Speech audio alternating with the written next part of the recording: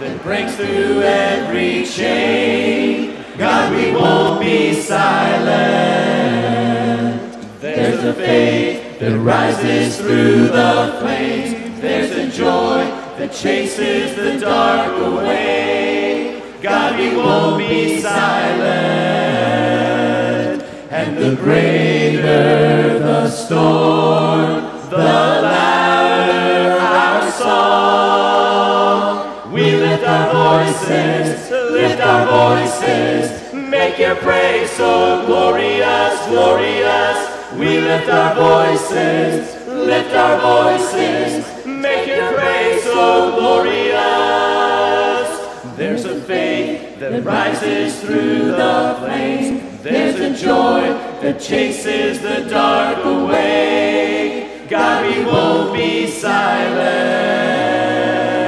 And the greater the storm, the louder our song. We lift our voices,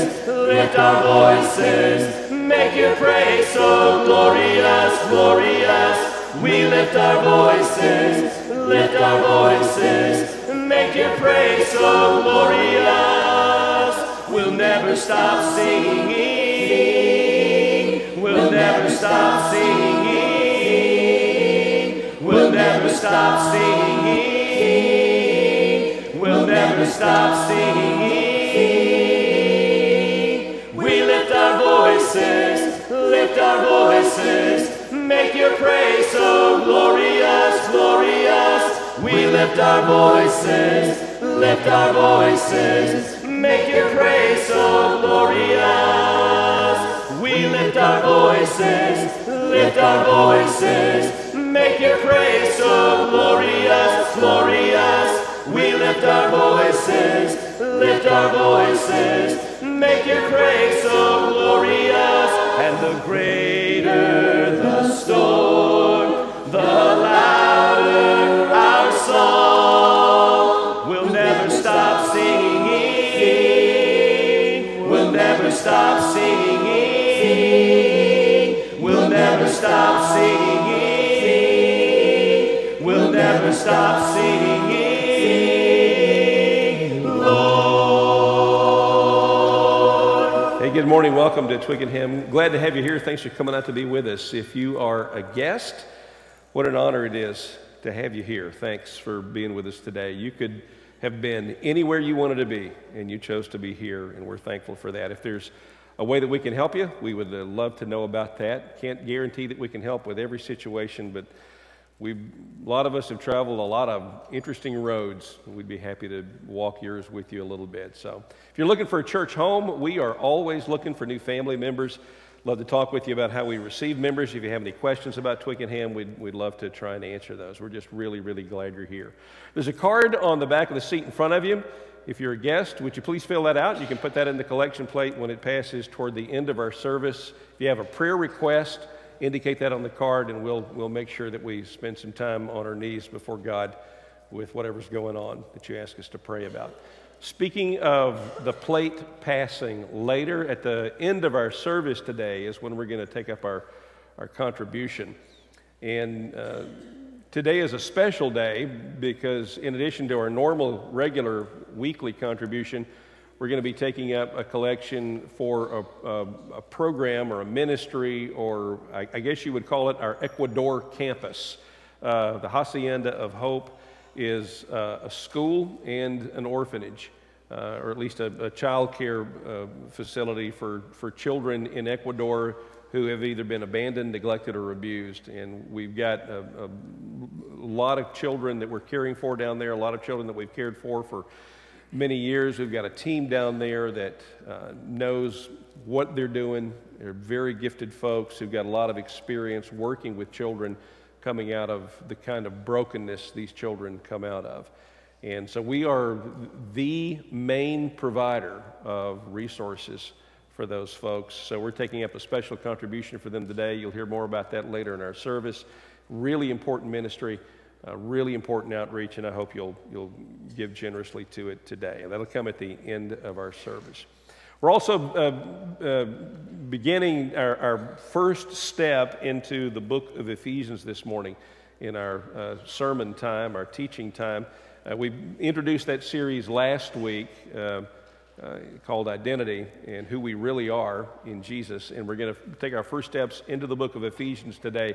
The first 14 verses of Ephesians are basically one long hymn of praise to God. And so our focus this morning in our singing, in our scriptures, is just going to be all about praising the Lord and thanking Him for His goodness and recognizing who He is as our Father and celebrating Him. So let me ask you to stand. We're going to begin with just a medley of praise songs. You should know most of these, and if you don't, make a joyful noise to the Lord. All right? Glad you're here. Praise God from whom all blessings flow.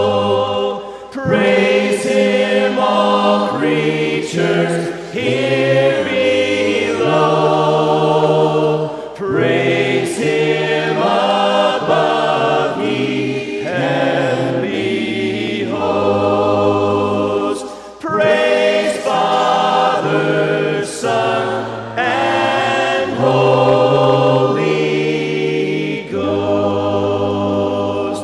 Praise Him, Jesus, our blessed Redeemer. Sing, O earth, His wonderful love proclaim. Hail Him, highest archangels in glory. Strength and honor give to His holy name. Like a shepherd, Jesus will guard His children. In His arms He carries them all day long. Praise Him, tell of His excellent greatness. Praise Him, ever in joyful song. You are beautiful beyond description, too marvelous for words, too wonderful for comprehension, like nothing ever seen or heard. Who can grasp your infinite wisdom? Who can fathom the depth of your love? You are beautiful beyond description, majesty enthroned above. And I stand in awe of you. I stand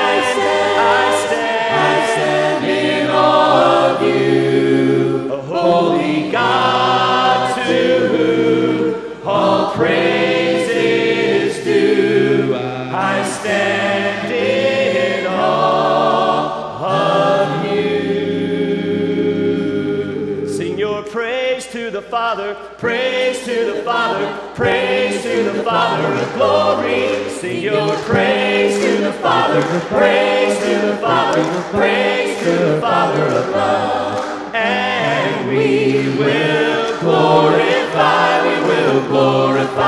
the Lord. And we will glorify the Lord. Praise the Lord, ye heavens, adore Him. Praise Him, angels in the high. Sun and moon rejoice before Him. Praise Him, all ye stars of light. Hallelujah, amen. Hallelujah, amen.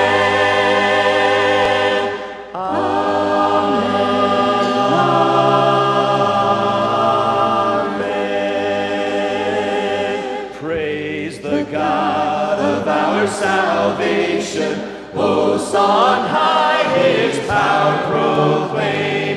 Heaven and earth and all creation, laud and magnify His name. Hallelujah, amen. Hallelujah, amen. Amen.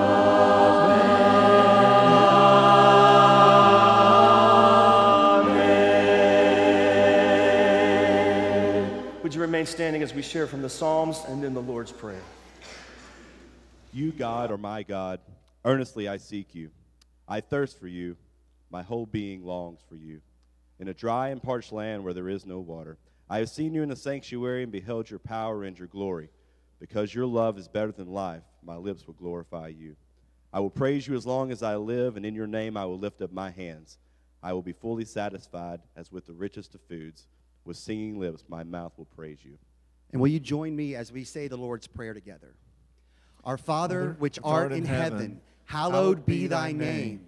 Thy kingdom come, thy will be done, in earth as it is in heaven. Give us this day our daily bread, and forgive us our debts as we forgive our debtors. And lead us not into temptation, but deliver us from evil. For thine is the kingdom, and the power, and the glory forever. Amen. Father, we love you. We worship and adore you. Glorify thy name in all the earth. We will glorify thy name. Glorify thy name. Glorify thy name in all the earth. Jesus, we love you. We worship and adore you. Glorify thy name in all the earth. We will glorify thy name. Glorify thy name. Glorify thy name in all the earth. In all the earth. Spirit, we love you. We worship and adore you. Glorify thy name in all the earth. We will glorify thy name. Yes, we will glorify thy name. Glorify thy name in all the earth.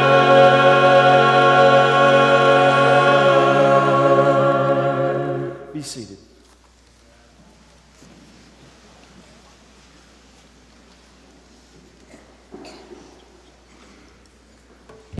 Good morning, church. No. In military fashion, when I say good morning, you better say good morning. Good morning, church. Now that's motivation. Thank you very much. Thank you. Rah. Hey, we are blessed that our first duty station happens to be close enough for us to drive home. And this is home still. We may live in Jacksonville, North Carolina. I may serve as the chaplain at the Wounded Warrior Battalion, but this is still home. And along with that, many of you know, I learned how to be a daddy here in this building. Both of my boys were born in this town and raised up in these walls right here. God is love. And in these walls, I've been able to understand better my relationship with my Heavenly Father as I've learned how to father my two boys. The witness of the fathers in this room have also been an example to me of God's love in action. I look around at all the daddies I've learned from in here. I've seen men in here that are in this room right now sacrificed their ego and their pride at Camp Naoti to help their kids better learn about Christ. A lot of us in here can dance. I don't know if you knew that, but you learned that at Camp Naoti. I've seen men sacrifice their time here and their money to walk with others through poverty and homelessness. I've watched men discipline their children here and discipline themselves in their pursuit of holiness. I've watched fathers in here walk out physical illness and mental illness while remaining strong in their faith and in the hope of healing. I've seen dads set and achieve their dreams of being providers for their family and support against the storms of life. It's a pretty special place if you haven't been here long. I've also seen dads who have fallen short. Heck, I've been the dad who has fallen short, who continues to discipline my kids when I'm angry, not out of a spirit of correction, who misses out on quality time so that I can spend it with this contraption right here, who squanders his wealth, who takes shortcuts in his faith, and who worships the god of self. But being separated from my kids and you all for 4 out of the last 6 months due to the military training I've gone through has resensitized me a bit to some of these deficits as a dad. But I will never love my kids as perfectly as their Heavenly Father does. Thankfully, we've got a Heavenly Daddy who loves us like a father should, indiscriminately, unabashedly, and sacrificially. We're going to remember our Father's love for us as we celebrate communion right now. Let's pray. Father, Daddy, Papa, thank you for your sacrifice. Thank you for this time to remember you as our Lord and you as our Daddy, going to bat for us every day, humbling us, searching us, trying us, challenging us every day so that we can grow more into your image and your likeness. Papa, I don't know how you did it, letting your son walk to that cross. But he tells us you did it for love. And you did it so that you could have a relationship with every person in this room.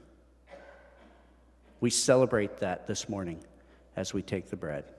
In your name we pray. Amen.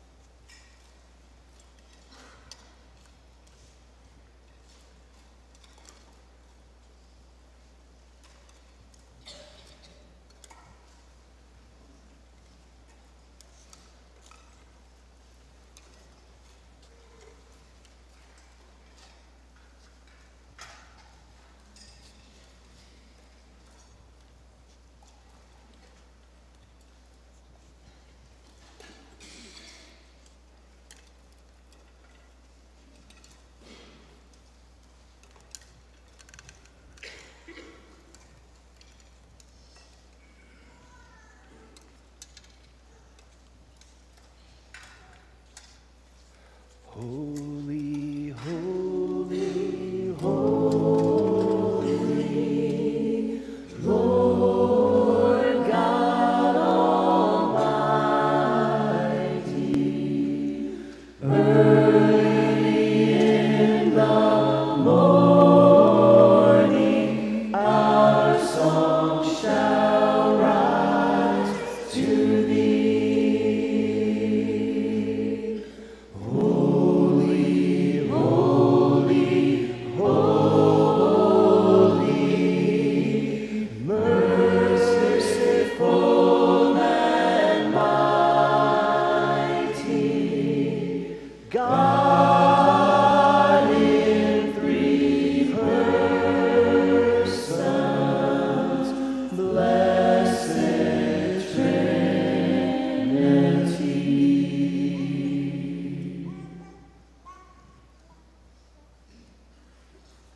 As pretty as we all look today, and we're a pretty good looking church, let's not fool ourselves. We're all broken, right? We're all broken, right? Nobody's perfect in here, right? Okay. Sometimes I wonder if we kind of need that time between the bread and the cup to kind of process that, to really let it sink in. To remember, like Jesus' broken body on the cross, we approach our Father today in the same state, broken, and more in need of a Father than ever. More in need of the blood of life to restore our brokenness. The blood which is symbolized in the juice that we're now about to drink. Our prayer for the cup this morning comes from a poem I really enjoy. Walk a little slower, Daddy, said a little child so small. Let's pray. I'm following in your footsteps, and I don't want to fall. Sometimes your steps are very fast. Sometimes they're hard to see. So walk a little slower, Daddy, for you are leading me. Someday, when I'm all grown up, you're what I want to be. Then I will have a little child who will want to follow me. And I will want to lead just right and know that I was true. So walk a little slower, Daddy, for I must follow you. In your name we pray. Amen.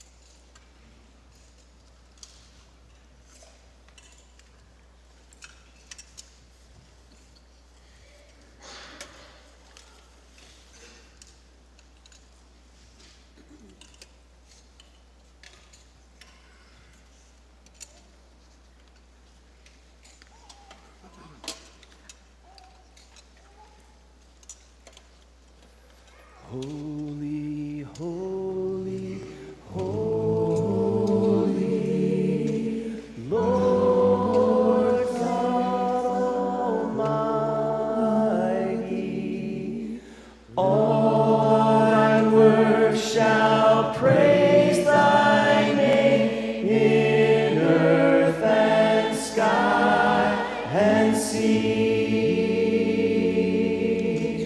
Holy, holy, holy,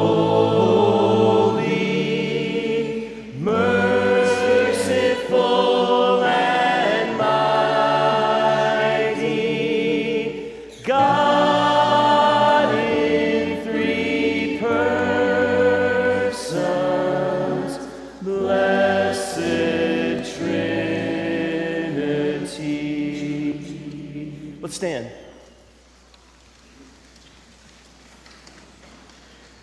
The splendor of the King, clothed in majesty, let all the earth rejoice, all the earth rejoice. He wraps himself in light, and darkness tries to hide, and trembles at his voice, trembles at his voice. How great is our God! Sing with me, how great is our God! And all will see how great is our God. And age to age he stands, and time is in his hands, beginning and the end, beginning and the end. The Godhead three in one, Father, Spirit, Son, the Lion and the Lamb, the Lion and the Lamb. How great is our God! Sing with me, how great is our God! And all will see how great is our God. How great name above is our name. Sing with me, you are worthy of our praise. And all will see, my heart will sing, how great is our God. How great is our name. Sing with me, you are worthy of our praise. And all will see, my heart will sing, how great is our God. How great is our God. Sing with me, how great is our God. And all will see how great is our God. Be seated. Holy Father, thank you for your awesome greatness, your unfathomable love, your unlimited mercy, your inscrutable ways. You are an awesome, awesome God. And you have decided that it's your will to be our Father. And we are really grateful for that. In Jesus' name, amen. There is a very interesting this week in history kind of connection between our first step into the text of the book of Ephesians. If you want to go ahead and be turning to Ephesians chapter 1, Matthew, Mark, Luke, John, Acts, Romans, 1 Corinthians, Galatians, Ephesians, kind of in the middle of the New Testament. Interesting this week in history connection to what was going on in the city of Ephesus in the middle of the first century.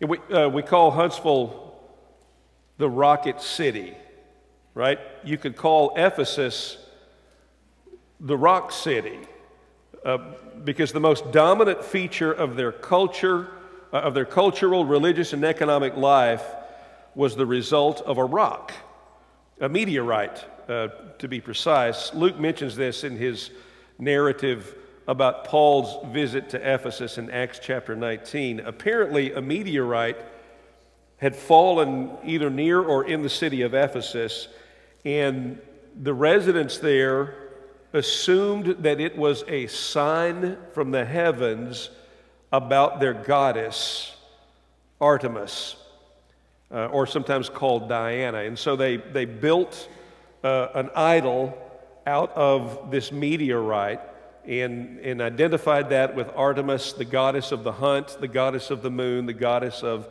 fertility. And she was considered to be the twin of Apollos. A very strong religious cult developed around Artemis. So strong, in fact, that when a rumor started that the Apostle Paul was preaching against idolatry, which was not a rumor at all, it was absolutely the truth. When that rumor got out, when the news got out that Paul was preaching against idolatry, a riot broke out in Ephesus. And for 2 hours, this massive crowd of people shouted, "Great is Artemis of the Ephesians, great is Artemis of the Ephesians," over and over for 2 hours. Talk about vain repetitions, right? That went on forever. You can read about that in Acts chapter 19 as well. So the temple, her temple of Artemis or Diana, was 60 feet tall, 6 stories, had 117 columns. It was over 400 feet long, over 200 feet wide. This stained glass behind me is about 35 feet up in the air, to give you some sense of scale. So twice as tall as that. This room is about 80 by 70. So you could put 4 rooms this size inside the temple of Artemis and still have room. It was huge. It was, as Donald would say, huge. Okay? And it was one of the 7 wonders of the ancient world. Okay, now here's the connection between what would have been going on in Ephesus this month and right now. If you and I were living in Ephesus in the middle of the 1st century in the month of March, you wouldn't be going to work tomorrow. And you wouldn't be going to school tomorrow. We would all have the month of March off. No, yeah, I'm telling you. No work. And one of the things I've noticed that if you go to Huntsville City Schools, you have a lot of time off anyway. It seems like every other week they're off. But in the month of March, they took the whole month off. And the entire month was dedicated to celebrating Artemis. Businesses closed, schools were closed. You had the entire month off. People from all over the Mediterranean world would pack into our already crowded city, swelling the population from a 250,000 people with at least half again that many pilgrims. We would attend plays in a 25,000 seat theater. We would go to the gladiatorial games in the stadium that was many times larger than that. We would go to banquets and parades and raucous celebrations in the temple. A lot of people in Ephesus got married in the month of March because it was good luck to get married during the celebration for Artemis. So we'd probably be going to a wedding or two. That's what we'd be doing if we lived in Ephesus in the middle of the 1st century in the month of March. 2,000 years later, the temple of Artemis is in ruins. Her cult no longer exists. And I will bet that until I mentioned her this morning, you had not given Artemis a second thought. She is a part of the past, but not a part of your remembered past, and therefore has no influence whatsoever on your identity. And while there are many things that will determine your future, Artemis is not one of them. Your identity, the story you tell yourself about yourself, is completely unaffected by this relic of history. Now, here's the really crazy thing. Your identity is affected by something more ancient than Artemis. It's affected by something older than Ephesus.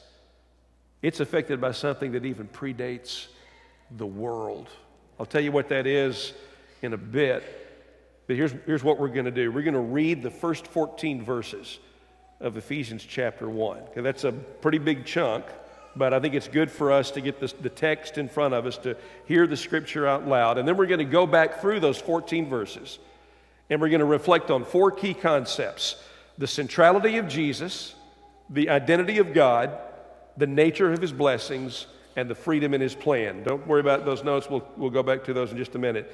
After we do that, I'm going to relate a personal story from my past, and the last thing we'll do is I'll reveal what that thing is that's older than the earth itself, a thing that has a dramatic impact on your identity. Okay, so we're going to read, reflect, relate a story, reveal the ancient thing that has an impact on your identity. That's your roadmap for the sermon. Okay, Ephesians chapter 1, we'll start in verse 1. Here's what I'd like for you to do. Listen, or if you're looking on the screen or in your Bible, listen or look for words or phrases that are oft repeated. Okay? Great way to figure out what's going on with a text of Scripture is to look for words and phrases that are frequently repeated, okay? Because that's probably what the author wants us to think about. Okay, here we go. Ephesians chapter 1, beginning in verse 1. Paul, an apostle of Christ Jesus by the will of God, to God's holy people in Ephesus, the faithful in Christ Jesus. Grace and peace to you from God, our Father, and the Lord Christ Jesus. Praise be to God and the Father of our Lord Jesus Christ, who has blessed us in the heavenly realms with every spiritual blessing in Christ. You're beginning to see a word that's repeated a lot here? Verse 4, He chose us, God chose us in Him, referring to Jesus, before the creation of the world, to be holy and blameless in His sight.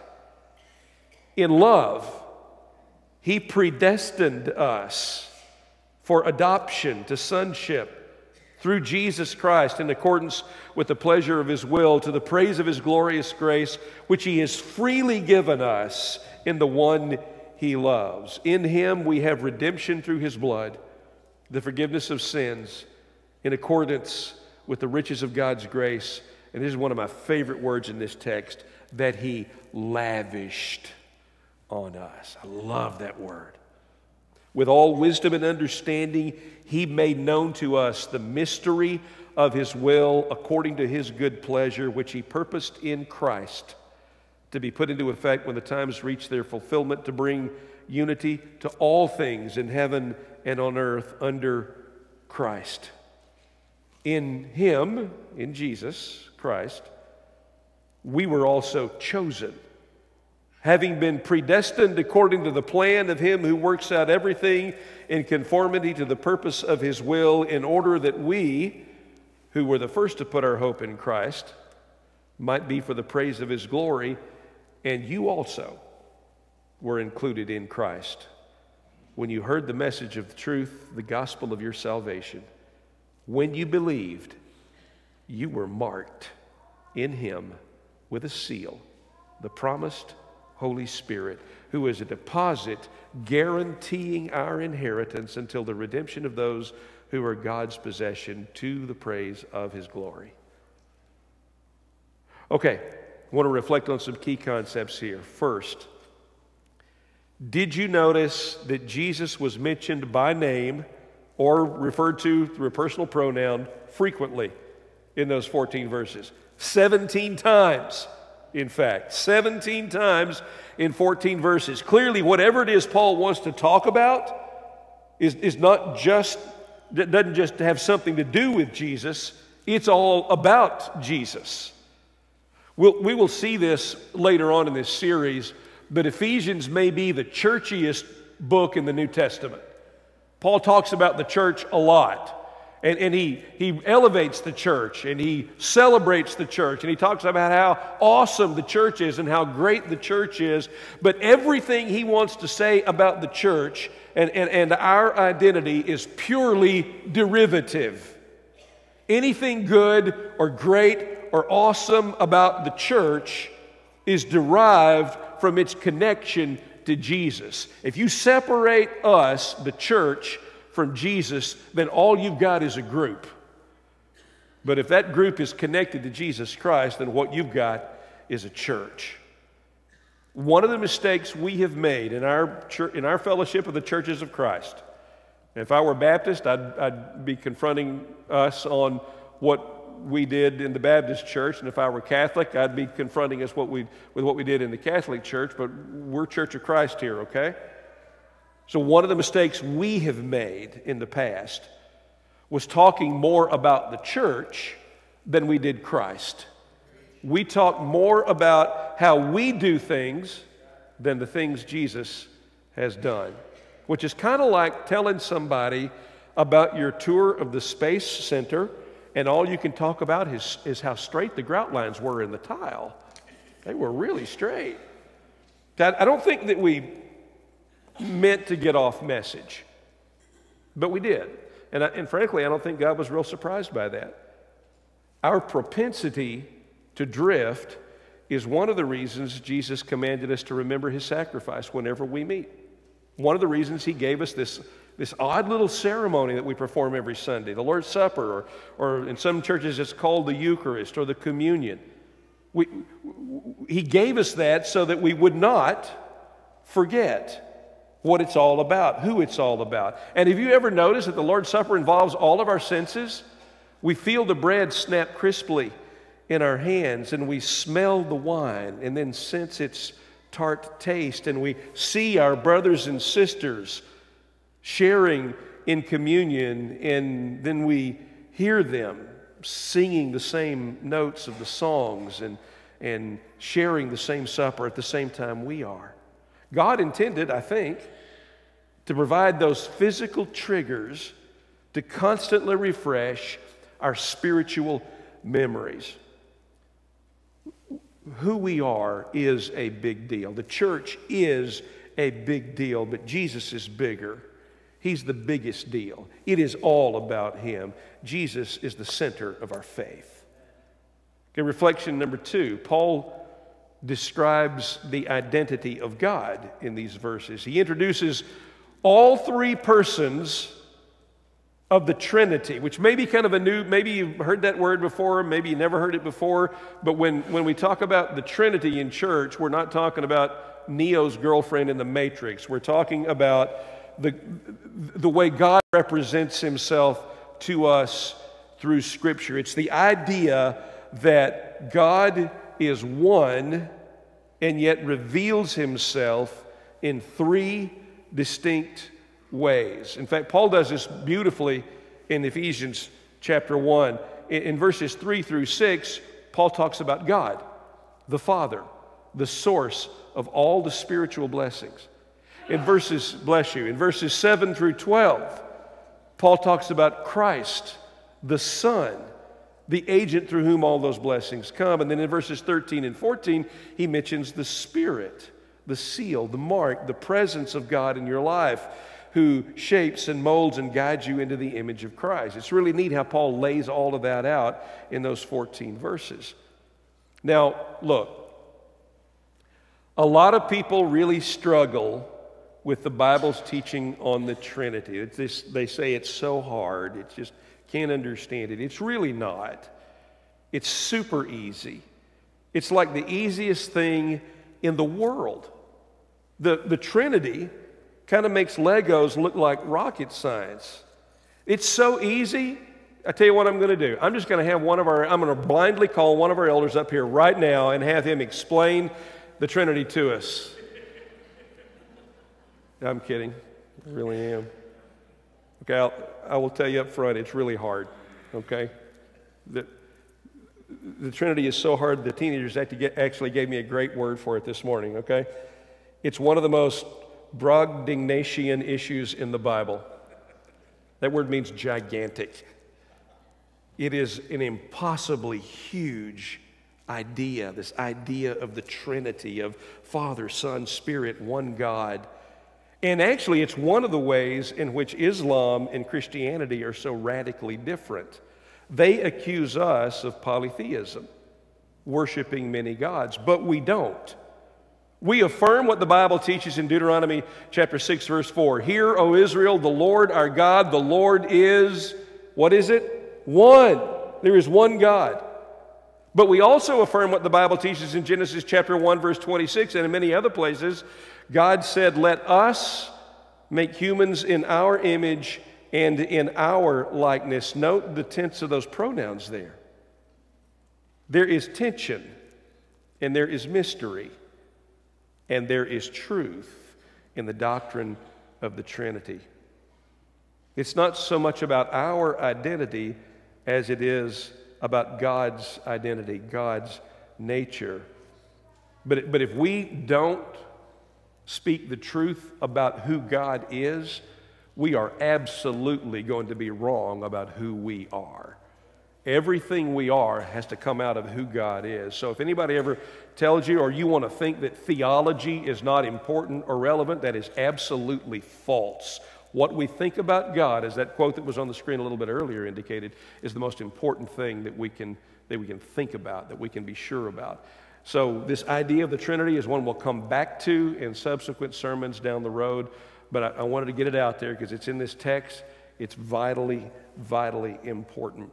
I find great comfort knowing that the infinite, almighty, incomprehensible God presents himself to me in ways that I can relate to, as Father, as brother, as guide. Okay, we're still working our way toward that thing that is even older than the earth, that has a profound impact on your identity, so hang in there. Two more reflections. So there's the centrality of Jesus, the identity of God. Third reflection concerns the nature of the blessings he's given us. Look at verse 3. Praise be to God, the God and Father of our Lord Jesus Christ, who has blessed us in the heavenly realms with every spiritual blessing in Christ. This is a huge verse. Need to unpack a couple of things here. First of all, the heavenly realms is not talking about heaven. This is not a geographical location. It's more of a dimension of reality. It's relational, not spatial. You can't measure it, but it's the piece that's missing from many of our lives. It has no volume, but it's what fills that God-shaped void in your life.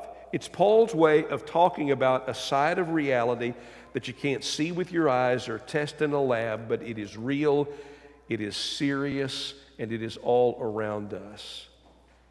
There's the physical world that we experience with our senses. We can see it, we can hear it, we can smell it, we can touch it, we can taste it, we can measure it, we can manipulate it, we can even manage it most of the time. But there is another reality, a spiritual reality. Later on in Ephesians, Paul will tell us that our fight is not against people. Our fight is against spiritual forces. And just as the battle is a spiritual battle, the blessings that he's talking about here in Ephesians chapter 1 are spiritual blessings. In another book, he will call these blessings gifts of the Spirit: love, joy, peace, patience, kindness, goodness, gentleness, self-control. We can see and experience the evidence of these and 1,000 other spiritual blessings, but they are decidedly not physical. They're spiritual. They are treasures, the kind Jesus talked about in Matthew chapter 6, treasures that are kept in a place where moth and rust do not destroy and where thieves cannot break in and steal. That's the kind of blessings that Paul says God gives us. Contrary to what people like Joel Osteen or Creflo Dollar or other prosperity preachers tell you, God is not going to make you big and rich. I've never understood this. Why would people say that God wants you to be rich? God wants you to have abundance. And what they mean is that God wants you to have a lot of money. Never understood this. Why would God want you to have a lot of money when Jesus himself said that's the thing that will make it hard for you to go to heaven? But God wanted us to get there, right? So why would he make it hard for us to get there? God is going to grant you contentment. God is going to provide you and me with peace.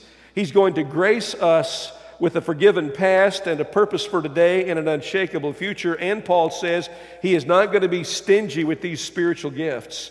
He's going to give them all to all of us who are in Christ. First lie that was ever told about God was about his generosity.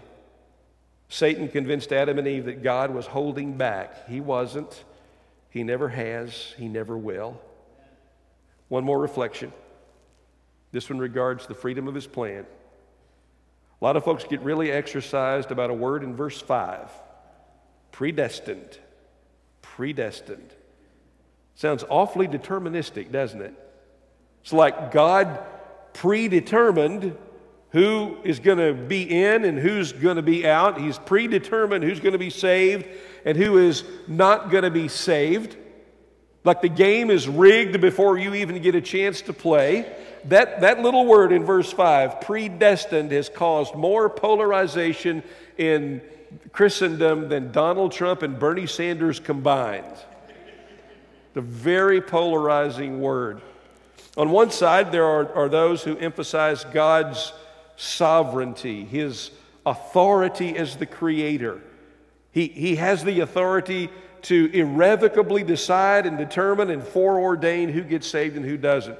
Generally, we call those folks Calvinists, after a 16th century theologian named John Calvin. Sometimes that's called the Reformed tradition. A lot of Presbyterians lean that way. Some Baptists lean that way. On the other side are those who emphasize free human will. Each man or woman freely decides whether to accept God's gift of free salvation. These folks are typically called Arminians, named for a 16th century theologian named Jacobus Arminius. They're also called Churches of Christ. Okay? So, they're the two guys. Which is it? Is it God's decision or is it ours? Before you decide, you need to know there are problems with both. If you think it's God's decision alone, that God's sovereign choice decides who does and does not get to be saved, then I got to tell you, that just sounds unjust, especially if you're not one of the chosen. If you're not predestined for salvation, you're doomed from birth, no matter what you do. I don't quite see how that's just, and there are some scriptures that would mitigate against it. On the other hand, if you think it's our decision alone, yours alone, that ignores some scriptures too, and it opens the door to a wicked little sin called self-righteousness. I'm saved because I was good. You're lost because you're bad. I'm saved because I have a tender heart. You have a hard heart, therefore you're lost. I'm saved because I reached the right interpretive conclusion. You're lost because you did not. How about this? Instead of either this one or that one, why don't we try and? It is God's decision and ours. God's sovereign decision was to save and spiritually bless those who are in Christ. You and I decide whether we want to be in Christ or not. God still makes the first move. And let me tell you something. If He had not made the first move, if God had not taken the initiative, you could decide for Jesus all day long and it wouldn't matter. God made the very first move. God took the initiative. He made the way. We still have the freedom to accept Christ or to reject Him. Okay, those are the 4 reflections. And they all appear to have more to do with God and how He works than they do with your identity or mine. But unless you and I know God, we will not really be able to know ourselves. Here's why. You remember that definition that I gave you last week about identity? Your identity is the story that integrates a remembered past, a perceived present, and an anticipated future. Your identity is the story you tell yourself about yourself. Well, here's a part of my story. My parents married in 1954. That's Norris and Ann Vickery right there, walking down the aisle at their wedding. Can't really see it very well, but Dad has got some wicked patent leather shoes on right there. Really nice. And that woman that he appears to be looking at that's sitting down was an old girlfriend whose name I believe my mother told me was Jezebel.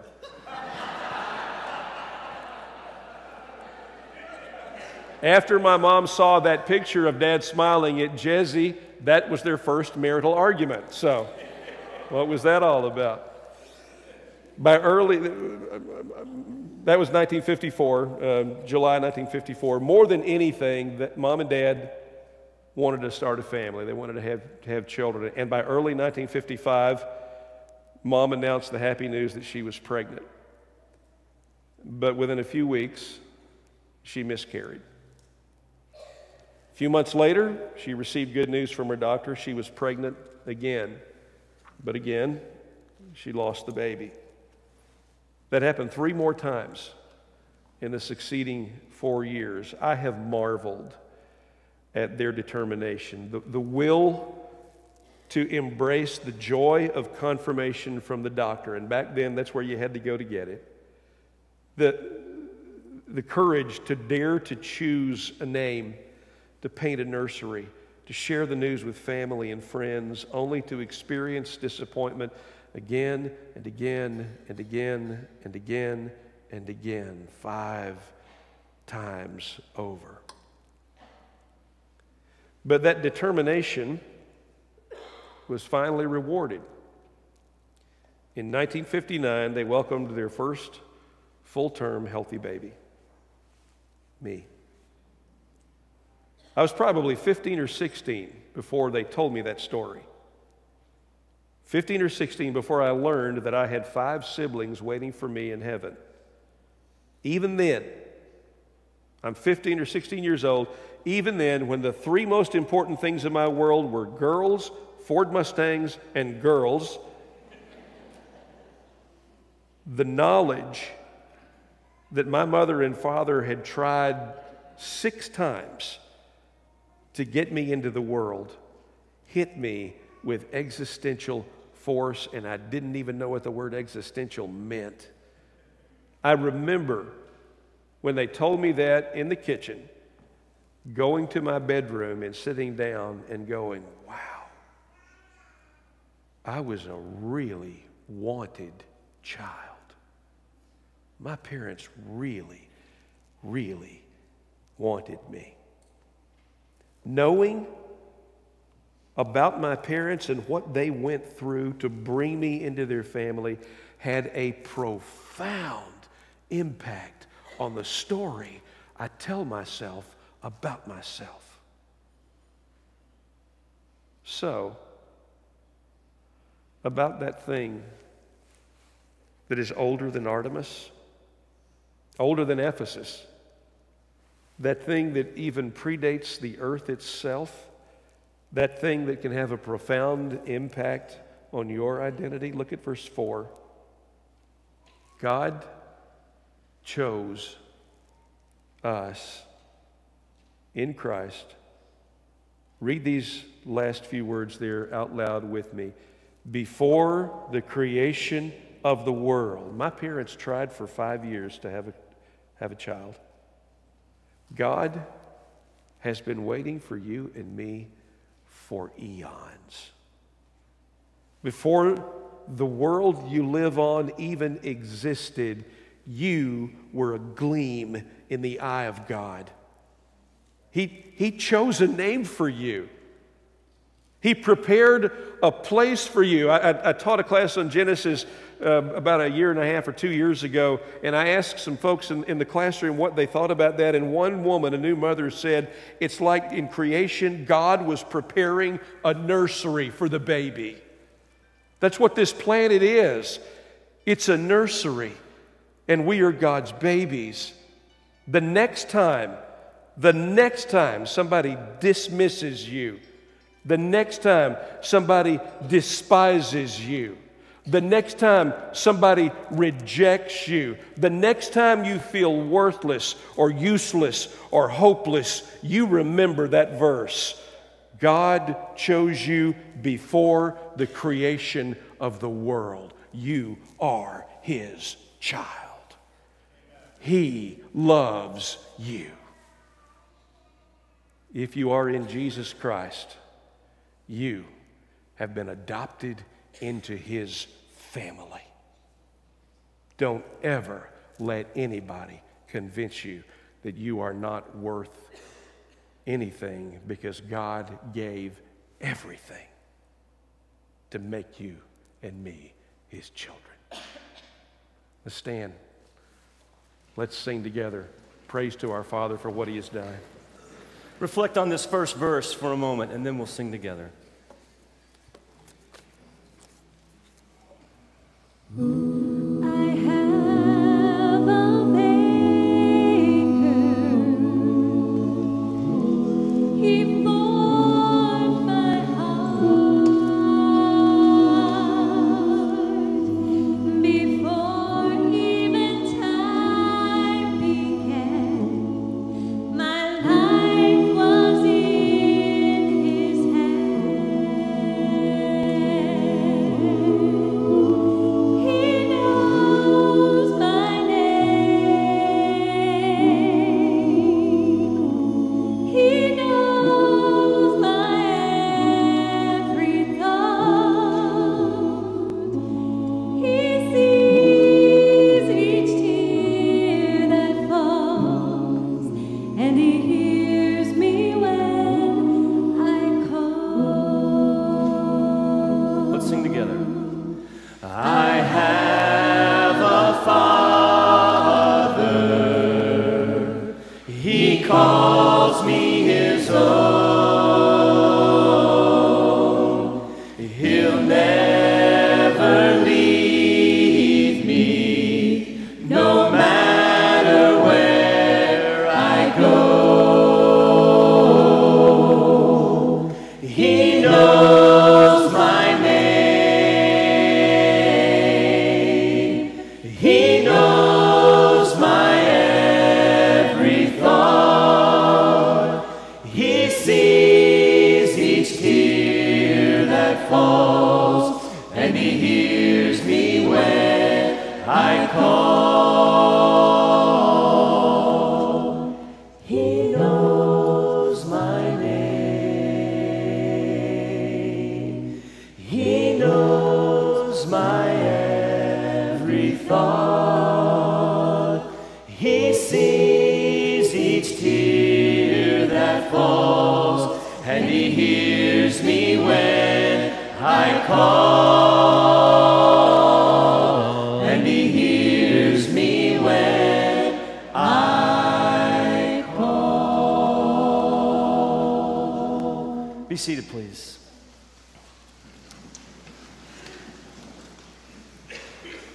Can we say, Jody, thanks? Amen.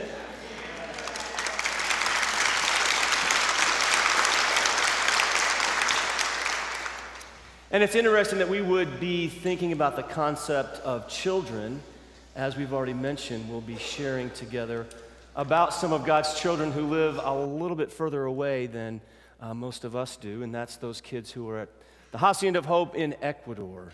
The last few weeks, we've been preparing for this day as we take our yearly contribution. And you've heard in the last couple of weeks some interesting stories about some of the kids that we take care of. It is important to note, as you'll see this morning, that it's not just about caring for those kids, but we are also striving to get those kids back into a family when it's an appropriate time to do that. And this morning's story to set up our contribution this morning is about that very fact, a family who has been reunited. So if you would give your attention to the screens, and then Steve Owens is going to come have a prayer of blessing over our contribution before we take it this morning.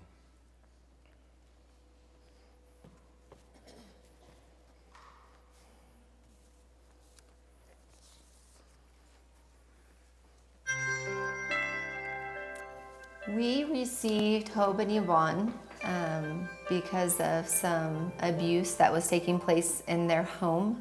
The abuse was not from mother, but very much neglect of mother because she was not supervising and watching the kids like she should.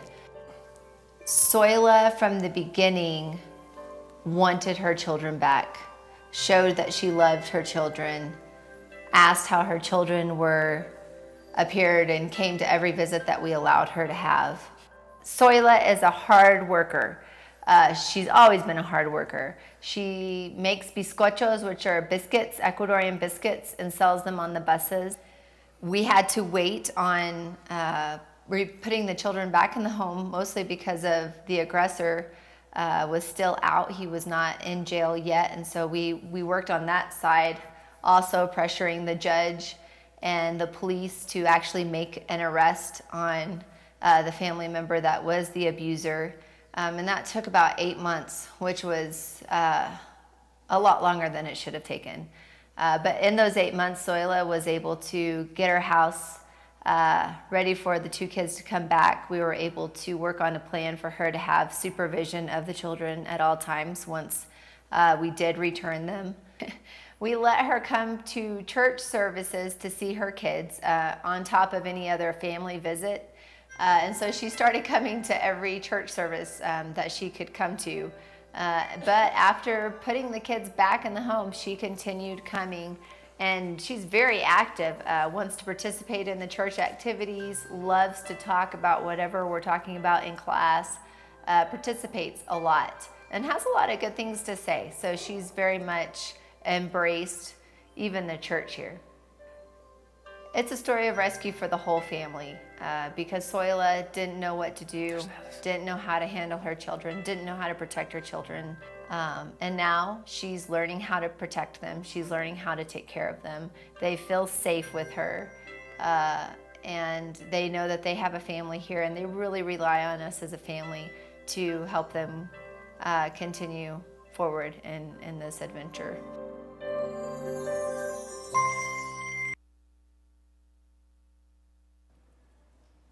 Okay, we're going to be taking the offering here very soon. I think you know we've challenged this church to,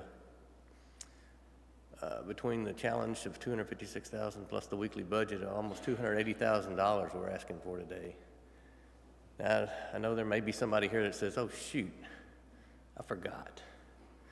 That's okay. You got all week, as far as I'm concerned.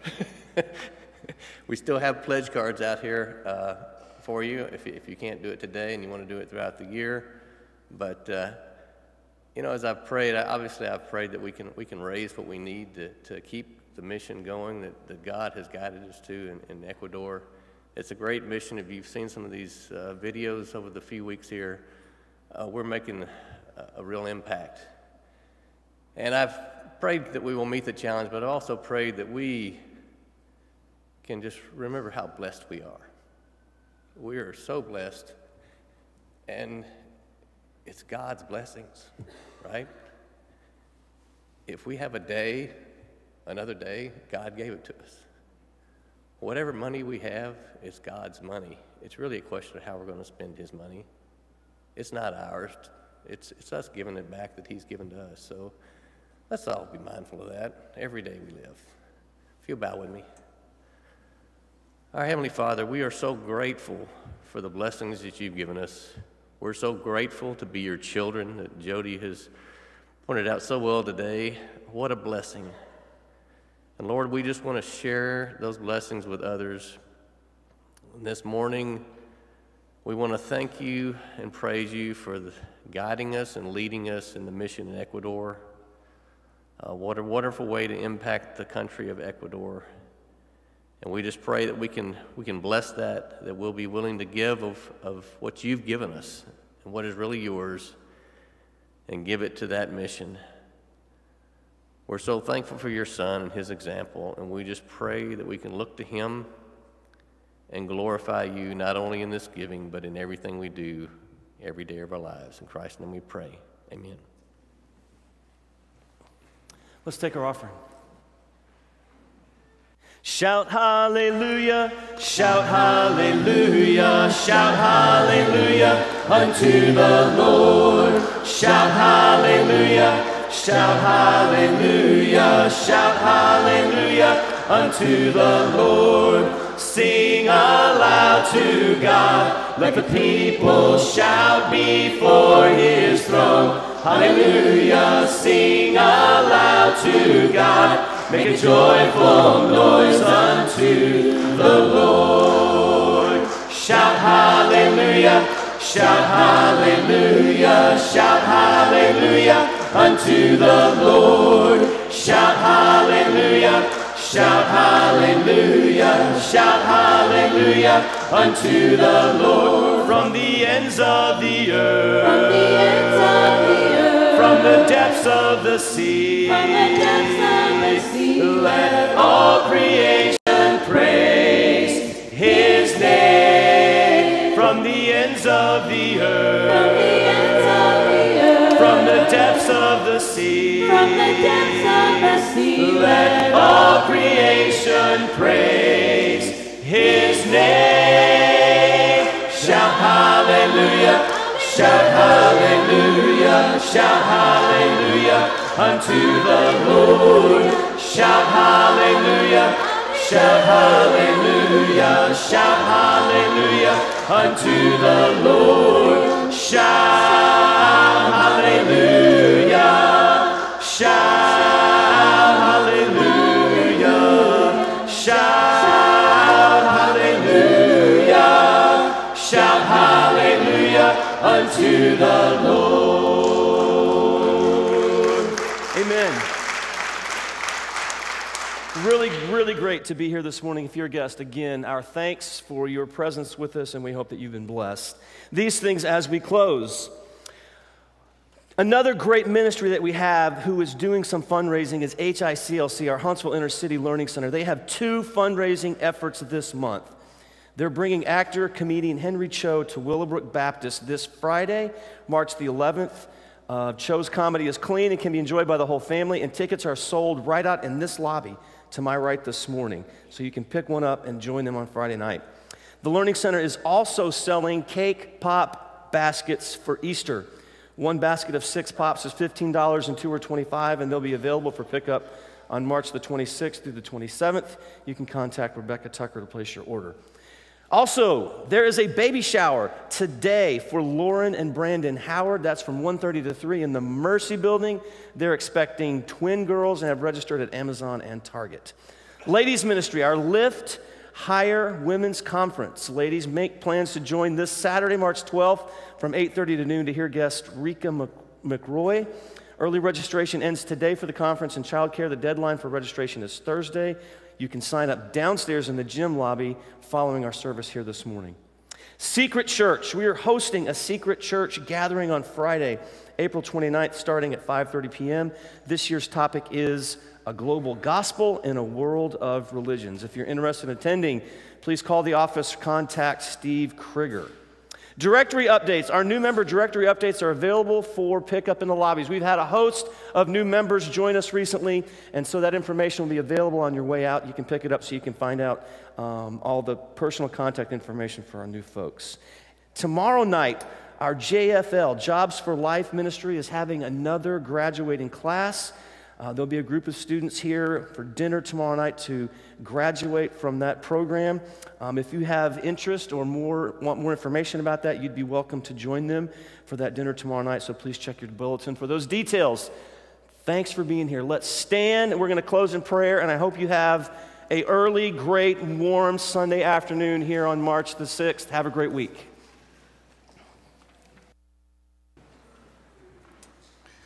Let's close in prayer. Holy God, you are so good to us. Thank you for choosing us in your Son, Jesus Christ. Thank you for your Spirit that fills us, that walks with us through this journey. Father, we thank you for this opportunity to give to the Hacienda of Hope. Father, help us understand and realize it's not about Twickenham. That gift is not about even the Hacienda of Hope, but it's about you. It's the overflow of your Son and us. Father, as we go out this week, help us to see with your eyes. Help us to give a cup of water in your name. Thank you for the love of Jesus. In his name, amen.